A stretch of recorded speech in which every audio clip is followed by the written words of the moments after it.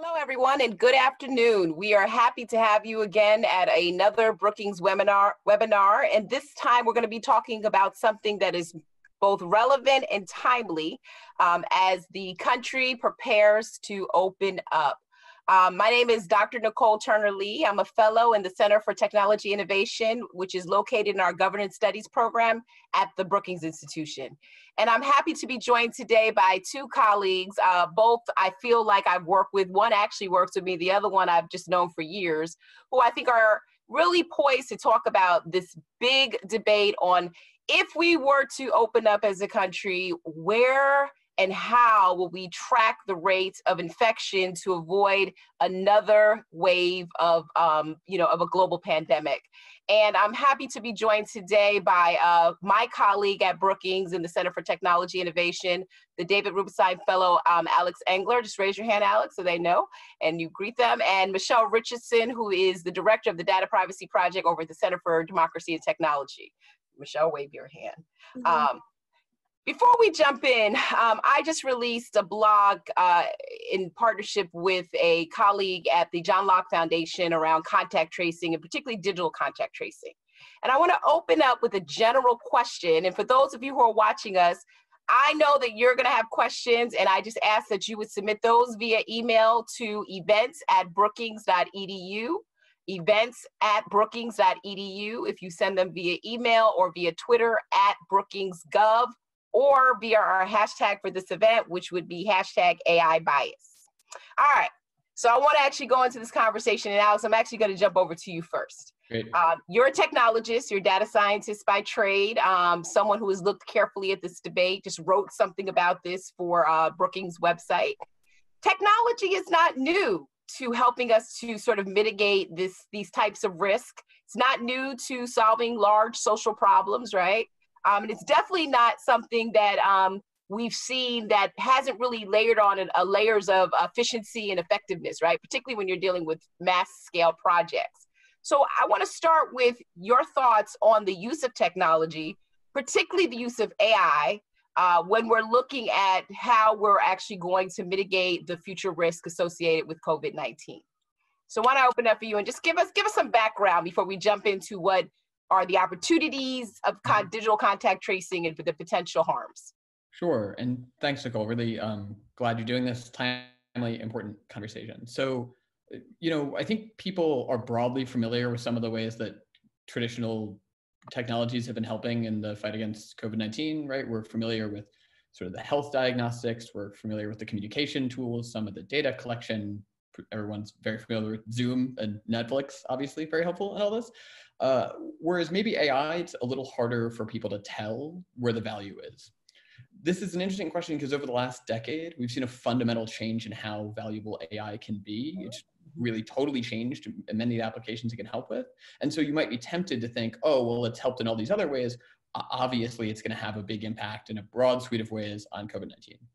That, at least so far, hasn't turned out to be true. We have examples of AI in the news that are probably snake oil. I'd point towards using AI and thermal imaging cameras to detect people walking around with fevers. The evidence that is working or a good idea to implement to keep people out of grocery stores, not very good. I'm going to go ahead and say that's a bad idea. There's areas where it's helping at the margins. Some of the COVID-19 models that look at the spread of COVID-19 use a little bit of what you'd call machine learning, and there's some value there. You have examples where it hasn't yet done much, but we could feasibly see it do things. There's some new evidence that the nasal swab testings have not as high accuracy as we'd like them to.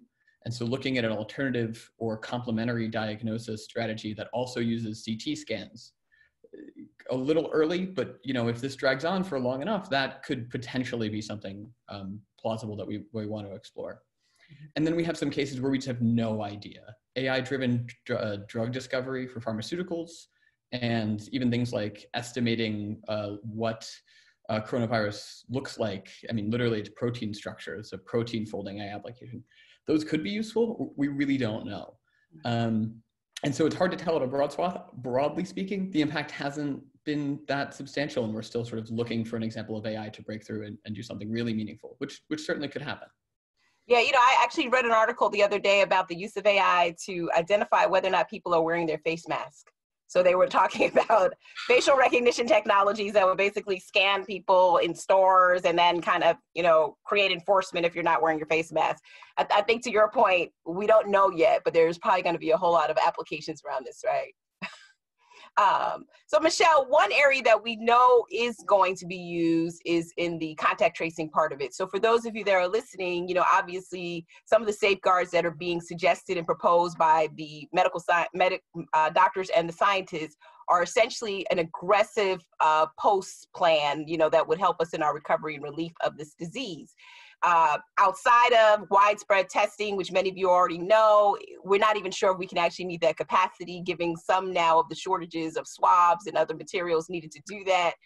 Contact tracing has been in the news lately, Michelle, and contact tracing is not new to the public health community, right? They did that with the spread of HIV/AIDS, most recently Ebola. We've seen that, and that's, for those of you who don't know, is basically, being able to track the network of connections of a potentially infected person so that you can actually quarantine that person or that network of people quickly to reduce the spread.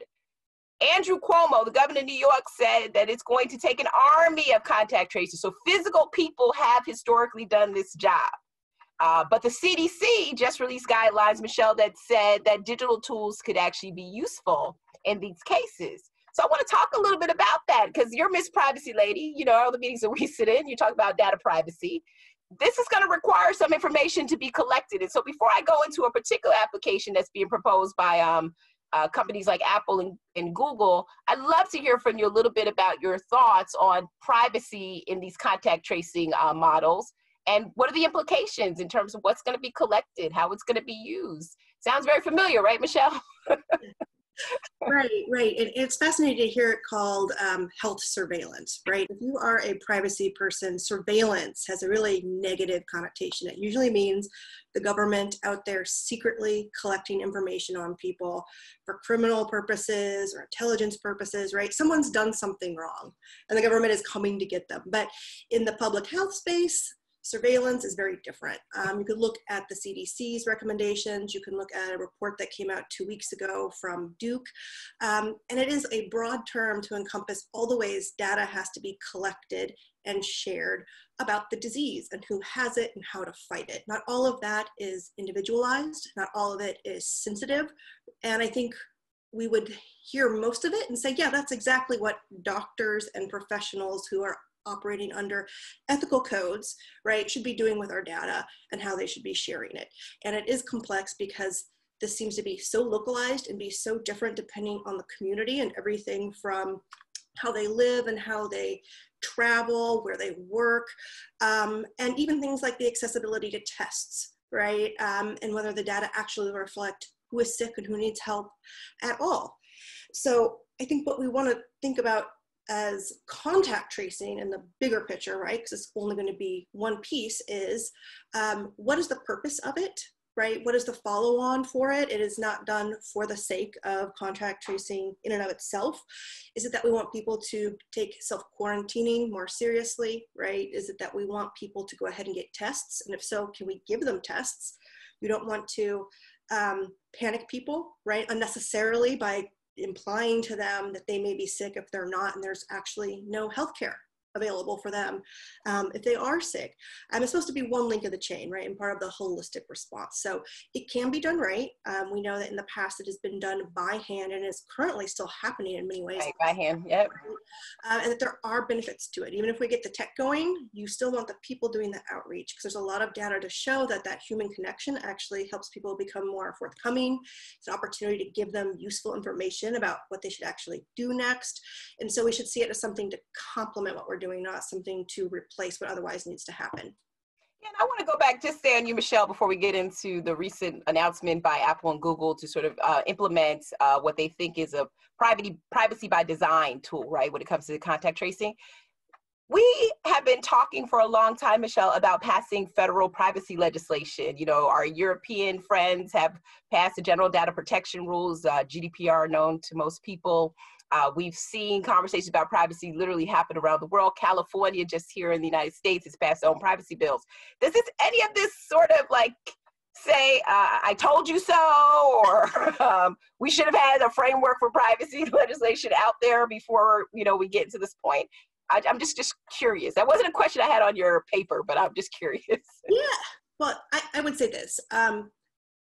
You know, we've had a rough couple of years, right? Corporate behavior has not met people's expectations. It's been surprising to them, and they have become suspicious, right? And we may be in a better situation right now if we had a law that better aligned those things, right? People could trust technology more. They might feel more comfortable sharing their information, knowing that it would be locked down and not repurposed for things that would be surprising or offensive to them, right? And companies would also then have more clarity. I think a lot of the proposals we're seeing at the federal level have clear exceptions for public interest research. So to the extent some of them want to help, you know, public officials and contribute to this, they would be able to do so with some clear parameters and liability protection, right? That's what comes with it, instead of worrying about where the line is.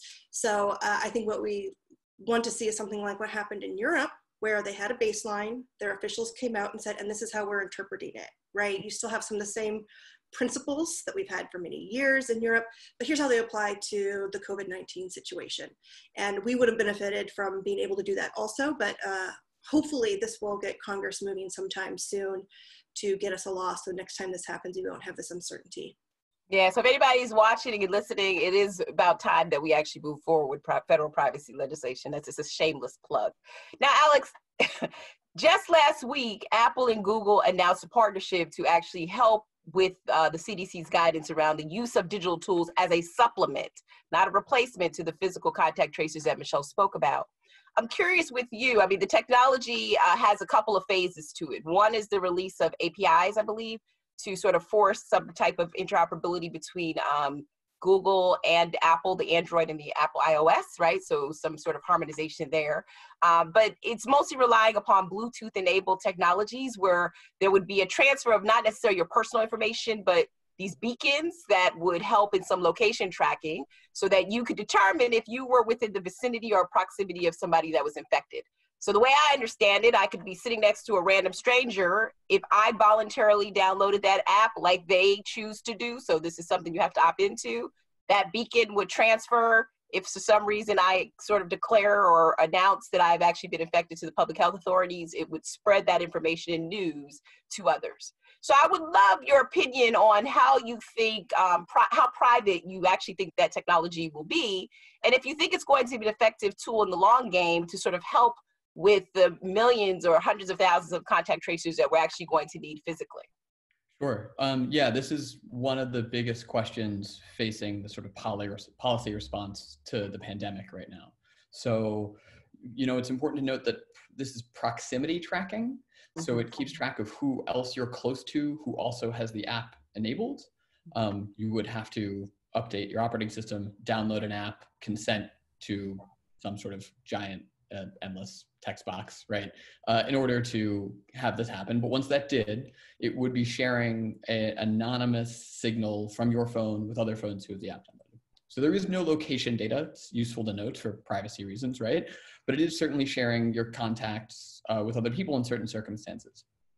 So I'm going to talk briefly about the theory of how this would work, and then I'll really quickly on that privacy side. So, you know, this isn't going to get rolled out till mid-May. And then public health organizations would need to build an app on top of this system that lets people actually use it. And it still is dependent on testing too, because if you interact with someone else who has COVID-19, but neither of you ever gets a test, we'll never know, you know, there's no way to self-report or have the agency report. So none of this replaces testing. And the math makes it a little tricky. You know, Pew says 81% of people in the US own smartphones. So you're starting at a baseline of 81%. Of those, how many update their operating system and then download the app? You know, and if they have real privacy concerns, as Michelle said, they may be disincentivized to engage in this, right? If they don't trust what's going to happen with their data. Of those, how many people voluntarily report that they got sick or enable their public health organization to do it.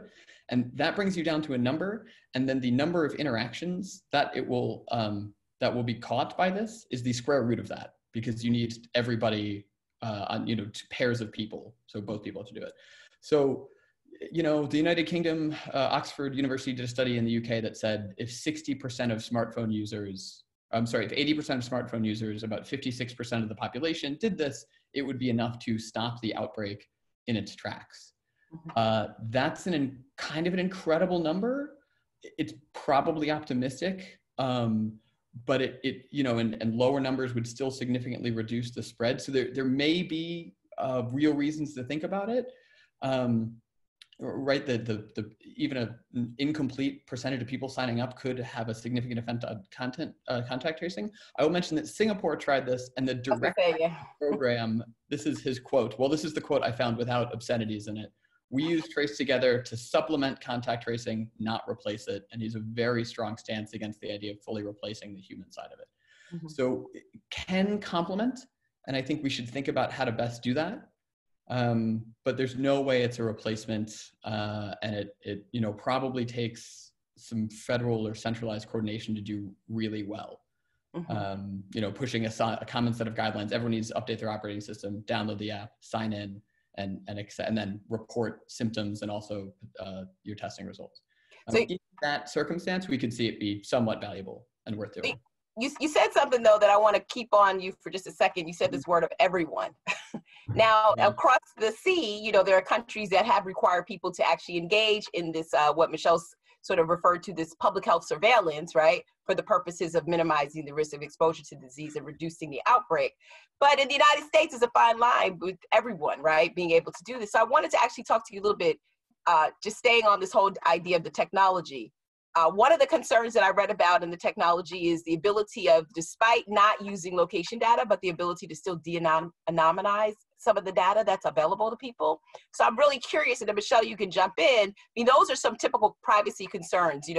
I think that it's handled in terms of the use of any digital tool on the opt-in and the consent side of it, if it's a voluntary measure. But what about, let's just start with this whole idea that you can extrapolate or infer certain things about particular people based on where they live, particularly if my beacons only show up in my dense community or, housing community, or my place where I basically do all of my stuff, which pretty much looks like me. What does that say in terms of, sort of taking that and reaggregating it to come up with inferences about the types of people that are being exposed? So I'll mention a couple of things. You're right that everyone is a sort of useless goal, right? And one thing that's noteworthy is that even if a group of people, like within one city, right, you could have one state not engage in this process at all, and another city get their population to engage at a fairly high level, and it would still be very useful in that city, right? So you don't actually need everyone to do it. There is a localized effect if a lot of people in one area have it. There's also definitely privacy concerns, and I'm sure Michelle will know more than I, but I think actually the privacy concerns that I've seen are mostly about small amounts of data combined with subject matter, like combined with personal experience. So if you go have lunch with someone and that's the only person you've seen outside in 2 weeks, and then you get a notice from the app that says, you've been interacting with someone who has now tested positive for COVID-19, that's probably a privacy harm, right? And that's, I think, more about combining the information from the app with your subjective experience. Now, you could argue that that may happen in normal old contact tracing anyway. So I'm curious what Michelle has to say about that. Yeah, Michelle, what do you think about that? Oh. Michelle, you are muted. Michelle, you're on mute. Hit the button. Okay, there you go. And so I think there are a few harms we want to mitigate here, right? And we've seen some of this already overseas when people have been identified as being sick, right? They are being harassed. That is actually quite easy to reassociate people. You only need to know a few data points to figure out a real person's identity, right? Especially when you're talking about things like location. And while we say this is not location per se, right? I think Alex is right that you only need a few other data points to put in there before it becomes location, right? If everyone in a family gets dinged at the same time, they'll say, wait a minute, who's the only person that all four of us, we're in contact with. And so it's going to be easier to reassociate some of this than people realize. There are also questions, though, about how voluntary it will remain, right? What happens when you go to work and your boss says, I want to see your app, right? We're going to make sure that you're on it. And that way we could track this. Or going back into school, there can be consequences for failing to participate in this if it becomes sort of a baseline that is expected of people. And there's always questions of selective enforcement, right? I mean, that's the thing about these sorts of data sets that aren't 100% accurate, and people are going to have incredible discretion about how to use the data and who's going to have, consequences for appearing to be sick or being notified. And it is very hard to make sure that it is used fairly. I think one of the other problems, though, too, with this is we don't even know that it's accurate for what it's supposed to represent, right? And I think that's fair to talk about when we're thinking about privacy, security, and other data protection more broadly, right? Part of the question is does it actually work, and therefore worth the trade-off? And so the question isn't just, do all of us put it on our phones? Mm-hmm. The question is it a good proxy for whether I'm likely to get sick? So how do we account for things like asymptomatic transmission, or the fact that probably a bunch of us have already had it, right? Or that you're going to be getting false positives. You might give people a false sense of security that they're safe when they're not. And there are people who, even if they get, notified, what if they are in an essential sector and they have to go to work to feed their kids? What are they supposed to do with that information, right? So I think we want to think more holistically about what are we supposed to do with this information once we give it to people, right? How do we actually use it to serve people who need help? I'm very lucky. I'm working from home, right? There are a lot of people who don't have that, that privilege. How do we make sure those sorts of people are able to use the information or getting service for it, right? So I think that's where we keep thinking about, we want to make sure that we're thinking holistically about this, about what happens afterwards, what's the consequence for getting this information, and is it actionable? And that's how we make sure these sorts of things are just a link in the chain to making sure people are served well. Yeah, no, and I think those are very valid points for both of you, because I think we're going to see more digital health tools sort of deployed. And Alex, did you want to jump in, or? Yeah, I want to. Yeah, go ahead. I mean, we're not in the same room, but I can actually see everybody's body language like we talked. So jump in, and then I'll go into the next question. So I want to respond to what Michelle said. I think she said one thing that I want to that is really, really valuable, and I want to encourage, even endorse, and then one thing I want to push back on a little bit. So I think I slightly disagree with contact tracing and with technology-based contact tracing is the ability to tell people who are asymptomatic that they may be COVID-19 carriers. You're totally right that people who are essential workers are still put in a bind by this. You're totally right about people who need to go who still need to go to work and engage in society to survive. It doesn't fix that. But for people who don't have any reason to think they're sick, contact tracing can be a fast way to say, hey, you need to be more careful because you potentially, right, also could be wrong, be exposed. So given that the asymptomatic part of this is such a big problem, we might have this, 4, 5, 6 day asymptotic incubation period, which is a long time, right? And you're getting more infectious in that period of time. This is partially valuable because it helps with that. Mm-hmm. Now, the point I want to mention that Michelle also brought up that I think is phenomenal is that this is definitely not an equitable solution. If you even look at just who owns a smartphone, right? So lower income people are less likely to own a smartphone. The low income people who do own smartphones are more likely to have Android phones. And there's reason to believe that because Android phones are so different and Google doesn't have control over the hardware, that this Bluetooth contact tracing will be less effective on Android phones as it will on iPhones, where Apple has control over the hardware technology and the software. So it's sort of a closer grip on the whole process. So for a few reasons, I think that disparate effectiveness is definitely something we should be concerned about. Yeah, no, and you all know that I write on the digital divide, and just yesterday there was a conversation about people's operating systems, Alex, to your point, weren't going to be updated enough to actually enable the technology, particularly if you had an older phone or potentially afterlife lease, which we know because of the prohibitive cost of broadband and device access, it goes back to people of color and lower income people and oftentimes rural people. Which actually brings me to this question. So I do want to unpack this whole thing about equity real quick and then go back into this conversation around, then what do we do? Because we're, our hands are tied essentially as we try to get out of this.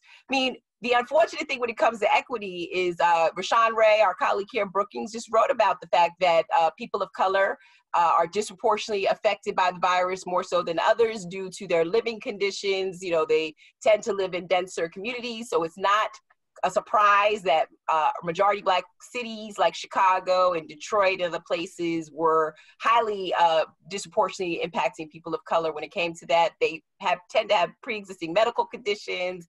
They tend to also live in places where they don't have adequate and sufficient health care. So they may have a smartphone, but what happens, and I want to talk about the flip side of it, because I think the companies have pretty much put out their privacy architecture in the public domain. But what about the public health authorities that have this information? What do they do with it? Because the assumption is that the information will flow to the public health authority.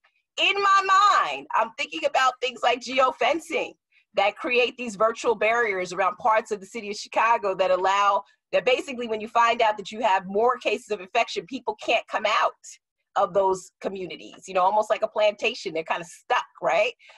Will we see some of that? Or is that a harm with the public health side of it that we have to have the same type of transparency around data privacy and data risk? Because I haven't seen that conversation happen. Like, what do we do with them outside of being an assistant to them and sort of getting information to them? And, how do we avoid consumer harm, Michelle, from the public health authorities that would have that data and could do what they please, post-COVID? Right. I would like to disassociate myself. Coronavirus plantations, please. And this is sort of... Michelle, I was going to say that. I can say that. Right. Well, and this is where it can get dystopian quickly, right? That's and a lot of these ideas may have sort of a cachet where you're like, yeah, that makes sense. We want to keep sick people away from the rest of us, right? And so this is how the data itself may be neutral, but how we choose to use it is going to determine whether we're actually treating people fairly and actually being successful in this. So you could imagine, for example, having that sort of location data, and you could probably get it a lot of different ways of where cases are popping up, right? It doesn't even have to be tracing. It could be people who are Googling symptoms. It could be people who are calling their doctors asking for tests. It could be spikes in fevers. It could be people buying more cough medicine, right? There's a lot of different things that you could rely on in aggregate form that could forewarn a spike in people, right? But doesn't necessarily infringe on any one person's privacy, right? And the goal then should though be to get services to those communities and not act in a punitive way. And I think that is some of the lessons that the CDC, the World Health Organization have shown from past epidemics and pandemics, that the more you get people afraid of interacting with their government, the more they're going to hide that they're sick and they're not going to do the things that they need to take care of themselves. So as long as we keep moving towards service, getting people treatment, get them tests, help them with their education, their work, getting food, things like that that people are struggling with now, that is going to serve them and the community better than trying to be punitive and lock people in places. Yep, and Alex, what's your thoughts on the potential for the public health authorities to use these in ways that it wasn't designed for? Yeah, I'm going to take a slightly different take, which I think that the public health, my take on this is that we should actually be asking for more data, especially more public, maybe circumstantially public data. There was a letter, this isn't just me, there was a letter recently from Elizabeth Warren and Cory Booker and Kamala Harris and others. The Congressional Black Caucus has calls for this as well, to get more data, especially with racial breakdowns from the CDC. Where the CDC is reporting national level race data on COVID-19 deaths, but nothing else. And if you, our colleague Andre Perry has a really a great piece, though it's very hard to read, about the fatality disparities with African Americans. He talks about Chicago and Washington D.C. and New Orleans, and they're staggering. And I think it's actually harder to ignore this when we know about them. I think it's frankly, it seems like it was very easy to ignore it when it wasn't getting reported on and the data wasn't available. So there's a few efforts to make that data more available. The White Houses and the Centers for Medicare and Medicaid Services are saying they're going to release this data at a more granular level. And I actually think we should be pushing the CDC to release more specific data, more public. This is where I get into sort of publicly. By this, I mean maybe a researcher only data environment, or potentially under differential privacy methods. And if they need help with that, the Census Bureau has a great expertise in this. There's external companies that could help. If the privacy is the problem, they should engage with other stakeholders and partners, because this is at the level we're talking about, it's a solvable problem, and we would know more about the disparate effects of COVID-19. Yeah, no, I think it's interesting too, because the tech companies have essentially said, hey, we'll turn this off, right, when the utility is done. And I think that's a valiant way to sort of say, in our role in this, in terms of digital contact tracing, and this is not just happening with Apple and Google, but a whole variety of companies have sort of jumped into the space, as we spoke about. The key is they can turn it off, but I do like what you're saying. For the public health authorities, are they thinking of the long game, right, in terms of this? And can they actually collect the information that they're receiving from contact tracing along with the aggregated information that's coming on different communities, and help us understand how we use this information to avoid a similar circumstance? I mean, Alex, that goes to like the power of AI, right? AI has really been designed for us to sort of make these types of predictions so we don't find ourselves having the same conversations. I mean, looking forward, coming out of this, I mean, we haven't really talked a lot about, direct AI applications and COVID-19 efforts, whether in the mitigation or post, but do you think that there's a place for that in terms of what you're talking about on the research side or on the vaccination side or other sides? Nicole is being nice enough to plug the next thing that I'm releasing at Brookings. That's what we're doing here. That's this whole thing. And so I just wrote a piece that's hopefully coming out this week on a call for a new set of models to predict risk for COVID-19 spread. These would be partially AI, but they're frankly closer to classic epidemiological models with some machine learning. This isn't like a new thing that just appeared. This is building on 100 years of epidemiological subject matter knowledge. Because there are so many emerging data sources, and there's really a lot, Facebook and Google have this long-running survey on their sites asking people to tell them if they have symptoms. We have literal surveys where people are calling and asking about whether they're able to get tests and other interventions. We have an expanding amount of demographic information that we know is relevant, income, and also pre-existing health conditions. We have these new mobility data sets. We have more and more testing and case level data and death rate, and then excess death rate, which is probably really what the death rates are. All this combined is really, really hard to interpret for the many, many local and state and federal policymakers who have to make really important decisions, right? Thousands of policymakers across the US have to choose when to reopen schools, when to ease business restrictions, when to let people gather, where to allocate tests, which there won't be enough of, where to allocate contact tracers, which there won't be enough of, when we have a vaccine, who to give vaccines to first, which we won't have enough of. And so when you look across the pure number of decisions that we need to make, there is enough data to argue for models that they're not trying to long distance predict the future, but tell us in the near term who needs the most help. And I actually think you could use better, demographic data and socioeconomic data and data about who's essential workers to actually improve the argument for helping people most at risk, the subpopulations we're really worried about. Now, it's not guaranteed to happen, but there's an argument that we could do that, and I think it'd be very valuable. Right. Michelle, you want to chime in? Yeah, and that type of demographic data has long been collected and used for equity purposes, right? For literally decades in all sorts of different sectors, including health. So it would absolutely be appropriate to collect that to make sure that the services are getting where it needs to be done. And I think we would want to make sure that AI doesn't become a cure-all, right? Or be sort of like a cannon killing a fly. I know there was an article in the paper that cited a small company, I don't remember what it was called, a vendor who said, well, just give me access to people's medical records. And that way I can predict where, we should be sending the equipment like the PPE and where the hospital beds are. That data is already available, right? We have public health officials screaming it from the rooftops, sending more stuff. We know where it needs to go. We do not need to throw open everyone's medical records, right? For AI processing to get that information. So we do want to direct it towards where it is actually going to provide unique value. We know that is going to require some play in the system, right? But especially if it's done with, and I think this is something I should have mentioned earlier, when you say public health officials, not just companies, right? They do have a different relationship with the population. They do have different ethical guidelines as doctors and people who are under, review boards. They have different goals in mind, right? And so in some ways it's scary to have the government involved, but in others they do have a caretaking responsibility that they're trying to fulfill that you might not get from any guy who's sitting on an API, right, and pulling down people's data and you're not really sure what they're doing with it. But we would also just flag a few things that have been discovered over the last few years where AI has not always served people equally. These are things like processing of language to diagnose neurological diseases, right? And that even things like changes in dialect could make it very ineffective for certain groups. Skin cancer, right? If the test was only run on light-skinned people, it's not going to actually detect the lesions on other people.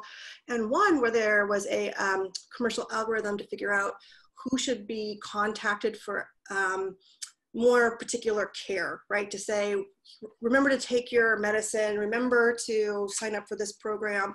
And what they used the data from was who's basically using most medical services now. So it looped back into people who actually weren't as sick, but were just had the money to access resources. So we want to make sure that if we use AI systems, they don't go down those roads. You brought up a really interesting point as you bring in the medical providers. I didn't have this on your questions, but I do want to ask it about encryption. I mean, health privacy is definitely its own set of a subcategory of the online privacy debate. We have HIPAA and we have requirements. There have been a lot of waivers provided to some of these restrictions to, enforce or put out things like telehealth, et cetera. So Michelle, I have a question for you in terms of encryption. And Alex, is this a good time for us to really see full encryption as we have more of this health data flow over our smartphones or over our tablets or over our computers with our doctors? Because when I think of contact tracing in the context of what the media has talked about, they're talking about it as a one touch. But as I listen to both of you, this is a long-term process, right, that we're going to go through. And contact tracing will probably involve some other factors to make sure that we get to healthier communities. So just a comment, encryption, should we be looking at full encryption on these interactions between people and their medical providers? You want to go first, Michelle? Yeah, I think that is definitely a best practice to make sure that these communications are protected from outsiders, right? And bad guys trying to get information and either exploit it or corrupt it. So I think this is an example of where you have high stakes data use and sharing that needs to be protected. And this is a good example of where such a wraparound protection like encryption is going to benefit all of us. Mm-hmm. Alex? I think I have a different, I think encryption's important and valuable here. I think when I think about the privacy threat with contact tracing over the long term, I just have a slightly different concern, which is we have this promise from Google and Apple to remove this Bluetooth, contact tracing data collection system after the pandemic is over. But you can imagine a circumstance where the pandemic really starts to drag on and we're a couple years in and there's a network of health applications that are using this data for COVID-19, but they've also mission creeped into various other things. And suddenly there's a financial market for the data or an incentive to use the data. And then, you have this proliferation of apps, which of course the reason for the apps is to get people to collect and then share the data. And, that's how I kind of think about this becoming a bigger problem where the data gets out, not necessarily a lack of the security, though I think that's worth being concerned about, but I worry more about the systemic leakage. This just becomes another market for data. And then 3 years, 4 years from now, Google and Apple shrug and say, hey, people are willing to give away their contact tracing data. Who are we to say that they can't? Right. And I think in that type of slow eroding of standards around data privacy and norms over time, that's what sort of makes me more concerned about this than than people literally stealing it. Yeah, no, that's been one of the concerns, right? The fact that you could see this ad market sort of, using some of this data or what they extrapolate as the results of this contact tracing to create these other markets. And, and the fact that, you could also have false positives and false negatives. I think at the end, and again, for those of you that want to ask a question, please email them to events@brookings.edu or via Twitter @BrookingsGov or hashtag AI bias, so that we can take your questions in the remaining 15 minutes that we'll have in a few moments. I do want to ask, because I think, we have a problem, both of my friends. And the problem is, without contact tracing, and I do believe what Dr. Fauci and Dr. Birx are saying when I listened to them in their daily briefings, that we have to have an intervention of physical contact tracers to help with this. We're not going to figure this out by ourselves. It was successful during the HIV/AIDS crisis, where contact tracing was able to reduce the amount of infections simply because you could identify who that person was exposed to, but you also educated people along the way about good practices when it came to their relationships and their relations. Ebola was the same thing. It did not hit America hard, but there was a lot of contact tracing with mobile technologies that was sort of used. I looked at a study the other day in the Sudan where they said that essentially where there was mobile use, it helped. I guess the question I have for both of you before we run into questions, and how do we make this all exist in a perfect world, right? How do we get the best of what technology has to offer today? Because we have tools, and penetration of smartphones unlike we've ever had before, but we do have these privacy data concerns and potentially security concerns as well. So I'm just curious, if you were given the golden wand and you were able to sort of extrapolate your opinion, what would be your thoughts on making this work in an equitable, equally distributed manner, and a transparent and private, secure manner? What would you say, and what would be your advice to the people that are watching? Start with you, Alex. Yeah. So if I really had to choose, and it's funny, I think this is a really tough question, but if I really, was in charge, I think I would support a cohesive effort around digital contact tracing. Now, we need the in-person contact tracing. I don't even think I should weigh in. I feel like there's a billion epidemiologists who can weigh in that better than I can. But on the digital side, the evidence suggests that it's a relatively low cost, right? You have to build the software and build an app. I think we should be engaging with the federal government's resources to do that, the US Digital Service, perhaps 18F. You could also look at a volunteer organization that's formed in response to COVID-19 called the US Digital Response. Building an app that people can coalesce behind, proliferate broad, systemic, consistent guidance, right? Everyone needs to update their operating system, download the app, report symptoms, get a test, report the test results. And I said everyone, but encourage people. I know you keep saying that, everyone. Oh my goodness, crazy. I mean, it's unfortunate, right? Because it works because people participate, but we're not talking about requiring. We are talking about asking people who feel comfortable doing so to participate. And from a public health perspective, I do think that would be very valuable if we could get people to do it. The alternative is just not very good. Contact tracing in person doesn't work at all if you don't know the person, right? If I walk by someone in a coffee shop and I can't identify them, a public health authority can't get in touch with that person, right? So they complement each other in meaningful ways. So if I absolutely, just choose right now, I would say we should do it. Now, the issue with that is, can this federal government execute in a responsible and comprehensive way? Maybe not, and maybe we should be considering whether a collaboration of state governments can do it. So I'm honestly uneasy, but I think that would be my choice. Yep. Michelle, what about you?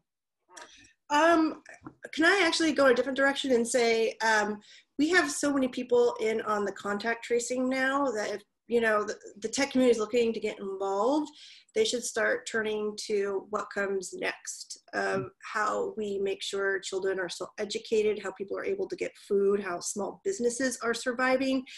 We have so many things that are going to be with us now for years after this, right? And when I think where we want all of that American innovation and that tech power, there are a lot of other problems too. Right. So don't say, man, I want to be like the guy who builds the, 98th proximity tracker from Bluetooth. Be the guy who says, I'm going to figure out a way to help get people back to work, right? Or fill some of these jobs that are not working right now. There are so many problems right now that are stemming from the coronavirus that there's plenty of work to go around. Yeah, no, there's plenty of work for us too. Okay, I'm going to give one more last shameless plug. I do have a book coming out on the digital divide because I think this is so interesting that for all of us on this call and some of you who are listening, we've been talking about digital divide issues for a really long time. We've talked about digital access, and we've seen just a growing marketplace for digital services. And we do have to start asking ourselves, these are areas where we can contribute a little bit, but we really need to look at the lot. And the lot means that, you know, there will be people who will be left behind simply because the new normal is not going to look like it did before. I mean, look at what we're doing right now, right? I keep telling people, this is my boss is looking, these actually work in terms of events. All right, I want to go to some questions because we've got a lot on this screen. I'm going to try to answer as many questions as possible. If we don't get to all of your questions, I would ask that you tweet them to the hashtag of AI bias, or you send it to label at Brookings.Brookings.gov at the end of your questions on Twitter, so we could try to answer them and keep the dialogue going. So this is from Deanna, who asked, how effective do we really think Bluetooth systems might be for tracking when A, not everyone has a smartphone or device, or there might be bias towards underserved populations? So how effective we think Bluetooth systems might be for tracking? I can just do a little bit. We don't know this is one of those complex systems problems. And so people have tried to model it. The models are deeply flawed, but okay. And I think they suggest that it, well, I can give you a few statistics about the US. So there was a survey about how many people would be willing to sign up, and about 75% of people polled in the US, maybe a little higher, like 80%, said they would definitely or probably sign up for an app. In the abstract, who knows what that looks like. That's of smartphone users. If that number is true, that's enough for it to be a meaningful impact. It does not fix everything on its own, but it's enough that it systemically helps us ease restrictions faster, right? A quicker return to normalcy. How well does it really work for each, the broad effect is easier than the individual effect. The individual effect might be that a lot of individual people get false positives and they end up staying home and, when they weren't actually sick, so there are certainly harms, as Michelle has mentioned. So I think the big picture, probably encouraging. The small micro level, maybe less great. Okay. Michelle, I do have a question in regards, I think you might be able to answer it. If you don't feel comfortable not answering, let me know. So somebody from Kentucky asked, do we really believe that Apple and Google will disable the contact tracing after the need? And how is this different from the Facebook Trust Us model of that data privacy? Yeah, so I think so there are certainly risks, but benefits to having these big choke points in the data system, right? And frankly, it will be easier to track what Google and Apple are doing than it will be to track maybe hundreds of different app developers, and you don't know who the real people are behind them, right? And so we're actually gonna have to count on them in a lot of ways to make sure that the APIs are designed in ways to minimize access to information that's not necessary, that they're shut down at the appropriate time, right? And that these companies are going to have affirmative obligations to make sure that the people who are building these apps are doing what they say they're doing. This is a new expectation over the last few years, and it's how you avoid, sort of the Cambridge Analytica of the coronavirus era, right? Is that we need to make sure people are actually following through and doing what they say they're doing with our data. I say the one benefit of this happening after so much public attention on these really high profile events is I think you see big companies being more serious about it, right? They know they're under the microscope, and they know that there are people now, whether it's the media or technologists, reverse engineering everything they do. So I think they know they are under a lot of scrutiny, and that will help keep them all in line. Yeah, that's actually a good point. This comes from Lydia. Many disabled folks, especially disabled people of color, are terrified of increased surveillance because their communities are hyper-surveilled or criminalized. We don't trust corporations or states. How can we assure that we aren't missing from public in public health? Which is interesting, right? Because in many respects, you have to voluntarily opt in, but it also means you have to be visible, right, to the public health providers as well as the tech companies. So just curious, and a couple of questions actually had this. What do we do with the people who aren't on any of this technology? Will they just rely upon physical contact trace, or what do you think? Yeah, I can say systemic, historically, the role of AI and technology around people with disabilities has not been good. They are not frequently accounted for in the development of systems, and that has led to them being disadvantaged by those systems. So I've talked about AI bias. In some ways, you should assume by default that these biases exist unless they are very consciously approached and sort of, there's a big effort in mitigating those biases. People with disabilities are completely right to be concerned about that. Mm-hmm. Now that's specific to AI. In this context, I maybe don't have a great answer on the surveillance side. I don't know if Michelle has a better take than I do. Well, I think there's a couple of things here. One is that you want sort of these purpose limitations, which I feel like I've been talking about forever, but here's a perfect example where, to the extent that people are collecting and using information, it always has to be to offer services, right? It cannot ever seep into law enforcement uses or immigration enforcement or determining benefits and all these things that the government could do with the data, right? You really want to make sure it is served. But this is where I think the whole point of processing all this data is we're supposed to be able to make better insights without having to track individuals, mm-hmm. right? So if there is a community, we already know where they are, that they're gonna have special challenges because they're disabled or they have pre-existing health conditions, you send the resources there, right? We don't say we need every single one of you to download this app so we could track you constantly.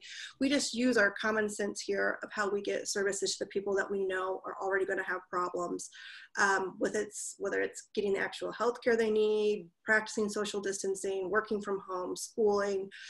This is all foreseeable. That's the funny thing, right? Is a lot of the things that have come up in the last few weeks, they are long-standing problems in our society. They've been documented a million different times, right? So it's all foreseeable, and it should be something that is addressable, and we should get to work on now. And it doesn't require individual surveillance. Right. No, and I think it also brings up a point that I'd like to just throw in here, which is, this whole idea of, you look at the disability community, I see a question came through about the immigrant community. In those communities that have been exposed to hyper surveillance, we also don't want them hyper tracked. And so if you can think of ways to universally deploy the technology where you can actually pay attention to the infection rates, and I think what Alex said earlier, overlaying on a different side what the trends are in terms of demographics, you sort of collect data from everybody, which I think we've heard from the medical experts is particularly pertinent to this, because COVID has no color, right? It has no ability, it has no gender, it's affecting everybody there. Let me keep going because we keep talking about this. I want to go back to a question on Europe. Emily asked, around the world, but especially in Europe, how legitimate are claims that large swaths of data are anonymized? So are we just hearing this, Alex or Michelle, or is it really being anonymized to the point of not being able to be de-identified? Specifically with COVID-19, it's not, I honestly don't know the answer to that question, is the short answer. Their data collection has not been so far dramatically different. I guess, actually that's not totally true, because in the UK, they have a contact tracing application. And we've seen other places internationally where contact tracing has had sort of, adversarial attacks that have been successful. So I can talk about that a little bit, which is that if you create a system in which tons of people are using these contact tracers, there are opportunities for people to find ways to reveal private information from them, right? So you might think that a Bluetooth system only works at 5 or 10 or 20 feet or so, while you can build an antenna that makes it work at a substantially larger distance. You can use several people's devices to come in contact with one other person's device to target them to see if you hear information and potentially learn something about them. So there are ways that these systems can be kind of hacked to reveal private information. And we have seen that in a few places internationally. I think some of the researchers in the United Kingdom have been pointing out those issues as they've developed their contact tracing. I think broadly European data, I don't know if I want to speak that in such a wide swath about the state of their anonymization. Mm-hmm.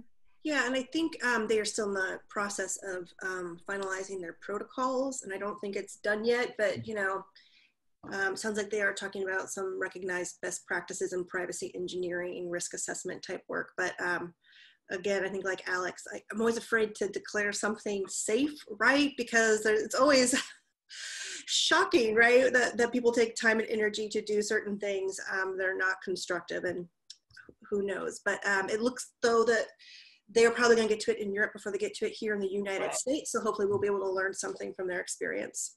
Well, this goes to a question I want to ask from Frederick. If a country such as the US doesn't implement contact tracing, as in South Korea and Singapore, would that not discourage those other countries from coming to the US and others, that may be looking at us and say, hey, they don't do contact tracing, so I'm not really believing that they're trying to, we did open the beaches and stuff, right? But I'm sorry, that was a side. But I'm just asking, will that be a discouragement globally if the United States doesn't look at contact tracing as a key priority? And will it be compared to what other countries are doing in terms of their contact tracing?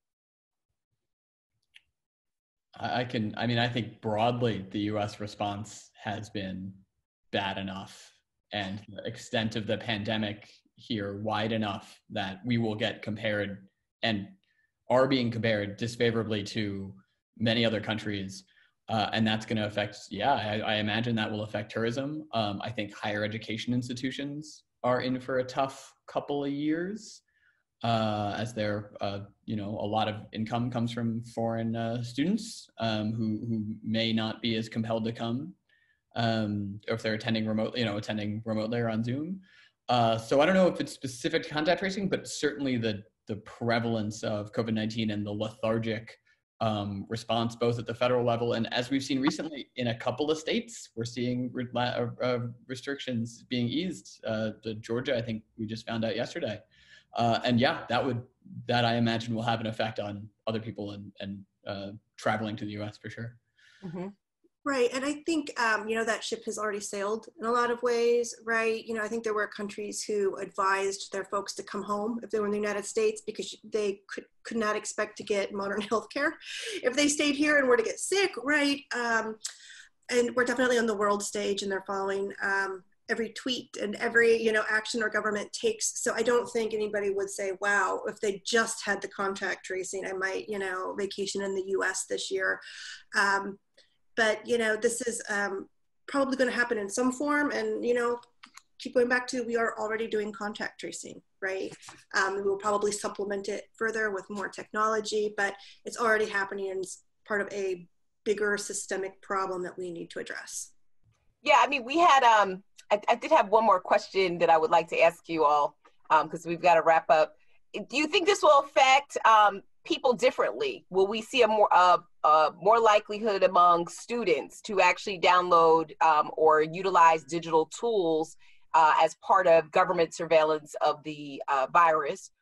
Will we see older people, migrate towards this? Will this become something that they want to do? I'm just curious what you all think in terms of where people might fall in terms of the application of these tools. I can guess a little. I don't know, Michelle, do you have a good answer? No, go ahead. We know that elderly people who are at the most risk also have the lowest smartphone ownership, along with very, very young people, right? So it's over 70 and under 10 have the lowest smartphone ownership, which means that this doesn't help them very much at all. And so you would be concerned about a solution driven at contact tracing and technology that then said, oh, well, everyone in nursing homes is going to be fine. That would not be a good combination of policies. So, among people who do have smartphones, I haven't seen anything, so I'd just be totally guessing, right? I think we have seen people in some younger people, anecdotally, we've seen stories of younger people continuing to drink and go out to bars later than everyone else. But then we've also had anecdotal evidence of older people continuing to go out as well. And so I don't know if we know that much. And Twitter and some of the internet has played a kind of blame game where it takes selective pictures of photos and say it's this generation's fault. And I haven't found those arguments very compelling. Mm-hmm. Michelle? I think we need more information, and it probably will depend on what the tools are and who operates them, right? We've already seen some backlash to government programs, but we've also seen backlash to corporate run tools. Some of it will be voluntary, some of it won't be. And I think it's hard to tell now, but it'll probably be very different depending on who's the target and who the actor is. Yeah, I mean, you all sent so many wonderful questions. I wish I could actually get to them all, because it seems like as we go deeper into this conversation, I think we generally agree that contact tracing is going to be something that's needed, whether it's in the physical form or supplemented by digital. I think the conversation also sort of suggested that we need to think about the privacy implications, the data security implications, and just the long-term maintenance of that information and how it gets used and applied to different populations. I mean, going forward, I think as a nation, we all show that this social distancing could be attempted. I keep going back to Alice's question about one day getting in my inbox that I have to download something or I have to make sure my location data is available. I think that's where we get into this fine line of going back to what Michelle said, where we're really bringing in surveillance that has never been seen before in this country in ways that have been positive. So with that, I want to thank you both for actually joining me for this webinar. This is a very interesting dialogue. For those of you that joined us via the web or your whatever way you came on, thank you also for joining us. The video will be up shortly on the Brookings website, and this series and conversation is part of our AI initiative here at Brookings, particularly the one that I lead, which is around AI bias. So look for more events around this, and again, look to the papers that we reference that will be available on the Brookings website. With that, enjoy the rest of your afternoon. Thanks for watching. Be sure to like and subscribe for more videos from Brookings.